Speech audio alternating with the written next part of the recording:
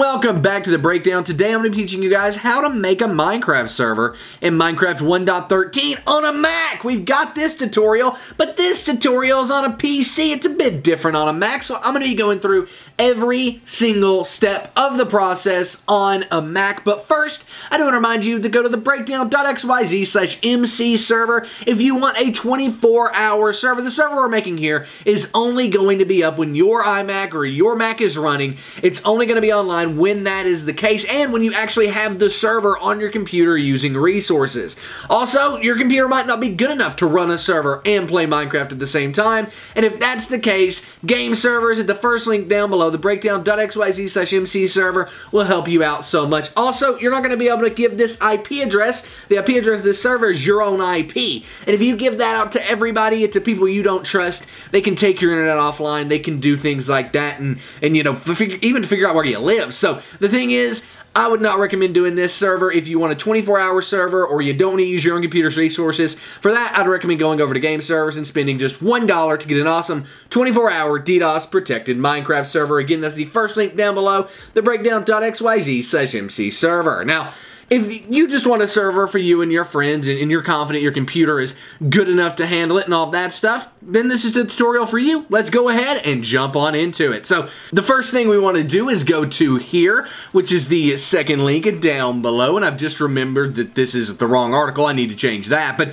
nevertheless, if we scroll down here, you can see this is our how to download and install Minecraft on a PC article. We want to come down here and click this download button. It will take us off to here, where in the bottom, we want to click on this set up your own server link. Once you click that, it will take you to here where you want to click on download Minecraft_1.13.jar. Click on that and it will download the Minecraft server there.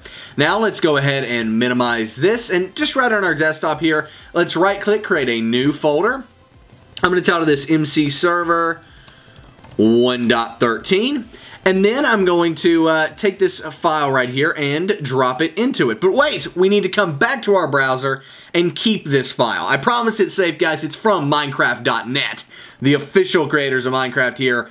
Nothing sketchy about this, so you're good there. But when we minimize our browser, we can go ahead and drag this jar file we downloaded over here into MC Server 1.13. Now, we need to download Java. So let's go ahead and open up Google Chrome here. You might already have Java installed, but it can't hurt to come here and update it. So if you go to the third link down below, it will take you to this page where you want to scroll down until you see Mac OS right here. I'm going to go ahead, click on that. You must agree to the licensing agreement. I agree to it. Sorry about that. Come down here, click on that, and it's going to download Java for us. Now, this is actually the Java SDK, not to be confused with Java itself. You will need the Java SDK in order to install a server, set up a server, all of that stuff. I'll wait until this is finished, and then I'll see you guys. There we go. Java is now downloaded, and we can come down here to our downloads folder, and then just click on it to install it. Basically like any other program, right? It's going to open up here. Double click on the icon to install, and then just click continue and install all the way through this. Enter your administration password, and then it will install Java, or the Java SDK right here. So boom, there we go. Go ahead and click close there, and I want to move that to trash because we don't need it. I'm also going to unmount the installation there, and there we go. Awesome stuff. So with Java installed, we can now minimize this and go ahead and open up this MC server folder we created. Now we just want to double click on server.jar. It's going to be opening this up, right? Server cannot be opened because it's from an unidentified developer. Okay, that's fine. We can fix that. Come down here to System Preferences, right? You could also hit Command Space and type in System Preferences right there, right? Now, up here, you want to go to Security and Privacy, right? So, right there it is, Security and Privacy. And then if you come down here, you can see server.jar was blocked from opening. You want to open it? Yes, open anyway is what we want to click there. And then again, you want to confirm open. And then it will open the server.jar back here, loading some stuff, doing some things. That's basically just downloading the things we need to get the server up and running, and then it's going to shut down and close out of everything because we need to agree to the EULA. To do that, right-click on it, go to Open With, text edit here. Then you want to take and copy this URL right here into your browser, read over the EULA, make sure your server is going to comply with it. If it is, come back here and change EULA equals true to EULA equals, EULA equals false right there to EULA equals true. TRUE, exactly like this. this, lowercase and everything, and then go ahead and click File, Save, and then we can close out of that, and now double click on server.jar yet again. Now it's going to go through, run some more stuff, do some more things, and this time it's actually going to open up our server management here. This is where we're going to manage all of the server and do everything. As you can see, we can see everything loading in, see it setting up everything, doing everything, preparing the spawn area, and then eventually, when everything is done and everything is set up, it will say done. And there we go, done. Now down here we can just type stop, S-T-O-P, enter, and it will now go ahead stop the server. We now need to go ahead, come back into system preferences over here, right? And then from here, we need to go into our network right there. From here, we then need to come down to our Wi-Fi or your whatever internet connection you're on, go into advanced, and then go over to TCP/IP here, right? So I'm going to do that again, just so you can, I don't know, but network, and then go to whatever your Wi-Fi network is. In my case, it's the great one here. Click Advanced, and then come over to TCP/IP. It's that simple, guys. So many people overcomplicate this. It is super simple to do. Once you're here, you want to take your IPv4 address, go ahead and copy that, and then come over here to the server.properties file. Right-click on it, open with, and it's not going to have anything there. Go ahead and click on Other, and then you should be able to click on Text Edit right down here. See that? Click Open, and now it's going to open server.properties as a text edit file. You then want to find where it says server-IP right here, and paste your IPv4 address there right like that. Again, we just got the IPv4 address from right over here. Go ahead and click File, Save on the server.properties file, close out of that, and now we can come back over to here. So this is basically done. At this point, you could run your server locally and connect to it by just typing in localhost into joining the Minecraft server. But I don't know about you, I want my friends to be able to play on the server, so let's make that happen. We need to port forward. So we're going to go ahead and come back to our network here, and from this we want to copy our router. Right now mine's 192.168.1.1, whatever your router number is here, just go ahead and copy it, and then come back over to your web browser, open up a new tab, right? And then right up here where you would normally type in like www.youtube.com, something like that, go ahead and enter that router login or that router IP right here. So boom, and then it's going to load for a second, and then eventually it's going to pull up a login box. Now your login box is probably going to be completely different from the login box it pulls up for me. That is because you probably have a different router than what I have. That is no big deal. I'm going to try to give you all of the different names that I've ever seen the stuff in my router called here in order to make sure that you know what you're doing and can find it on your router. This is taking a second to load, most likely because I'm on Wi-Fi.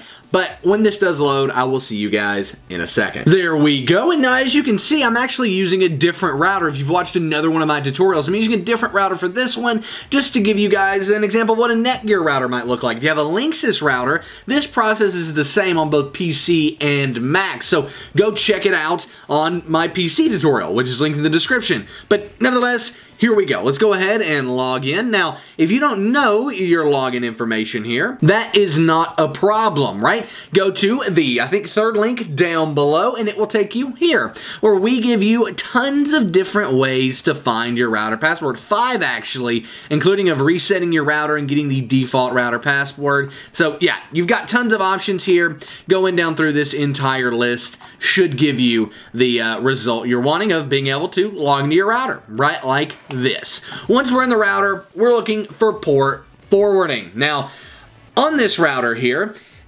it might be under security. It might be under virtual servers, right? Virtual servers. I've seen that before. It might be under advanced. It might be under advanced. It might be under security.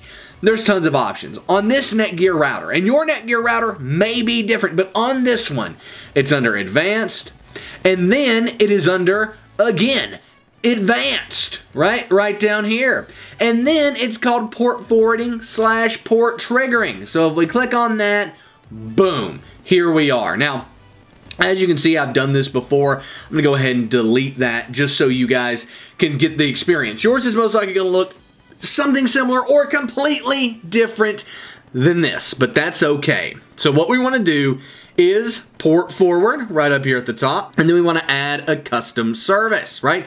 That's what we're doing for this one. Yours may be completely different. You might just have like a couple rows, an internal port and an external port and an IP address. That might be all you have. But I have to add a custom service here. So service name, I'm just going to name this Minecraft server.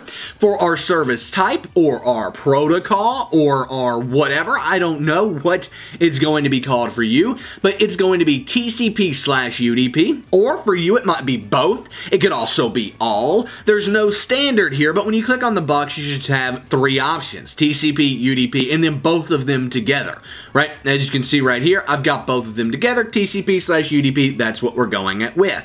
Now, for our external starting port and our external ending port, guess what?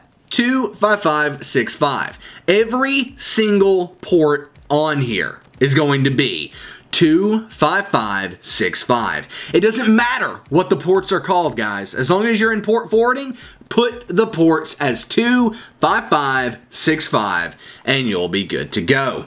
Now, down here, your internal IP address, this is actually going to be your IPv4 address, right? Now, for me, I can just come down here and select Nick's iMac, which is the computer we're on. Boom, there we go, it's added. But for you, you're going to be able to get your IPv4 address over here. Now, if you notice, my IPv4 address is actually different from earlier in the tutorial. Why is that? Well, I switched networks. Earlier in the tutorial, I was on this network right here, the great one, which is my primary Wi-Fi, but I decided, no, I want to do this on our secondary Wi-Fi network to show you guys a different router. So I switched, and thus that changed my IPv4 address. And if you have an issue, say your server works for like a week and then it stops working, most likely your IPv4 address has changed. Just come back into your port forward here and change it back to whatever it is now. So with that, we can go ahead and click apply.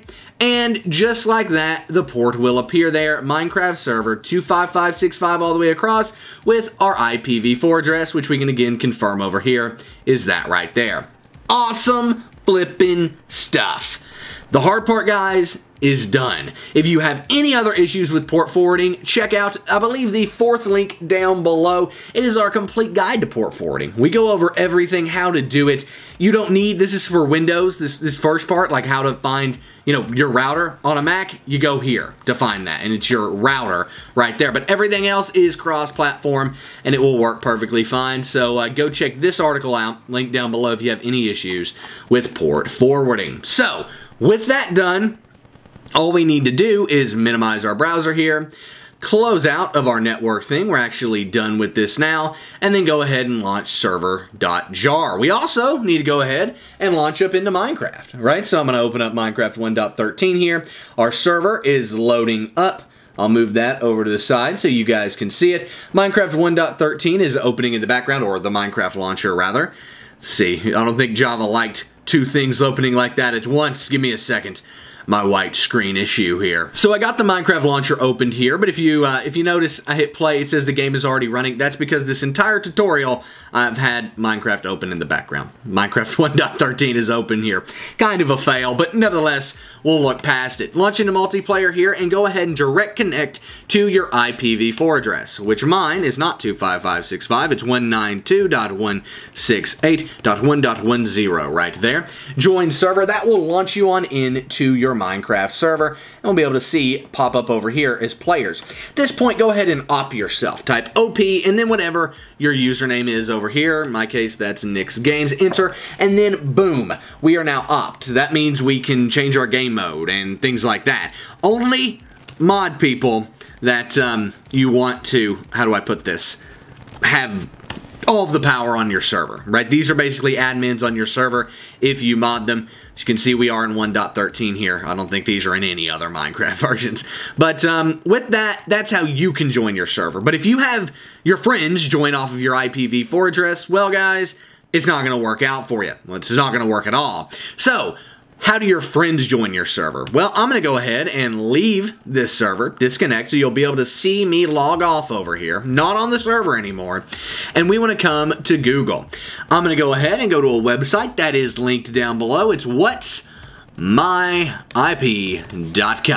Right like that, it will take us here, and there is a black box on your screen. You can only see the last 2 numbers of this, but this is your public IP. Why can you only see the last 2 numbers? Because guys, you don't want to give this out to everybody. I've actually blurred over here, blacked out my region as well. That's all of the information that they can get, somebody can get if they have your IP address. So you do not want to give this out to everybody, and you want to be careful with it. That's why a server from GameServers, first link down below, is so great if you want to have a public server. But nevertheless, give this to your friends and family that you want to join the server, and they'll just drop it into Minecraft just like any old server they've ever played on here. So go ahead, click Direct Connect, and then you want to paste in your server address here. Click Join Server, and it will load on up. Now you might be thinking, Nick, the audio just randomly changed. Yes, it did. For some reason, my audio cut out in this video, so I'm recording this as voiceover after the fact, but still the same there. It should go ahead and launch on into the server,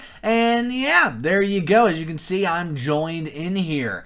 Awesome stuff. Congratulations. You now have a Minecraft server running on your Mac. Now, if you do have any issues with this server, please feel free to post them in the comment section down below. I'm more than happy to help you out. Also, please consider checking out GameServers. It's going to be a lot easier than running a server on your Mac is, because you're going to be able to connect to it. It's not going to use your own local resources on your Mac. It's going to use offshore, or not offshore, but off-site, basically, meaning not in your own local network or in your house hardware to host the server. So awesome stuff there. You can check that out at the first link down below, the breakdown.xyz/MC server. But look at this, 1.13 is just so beautiful, guys.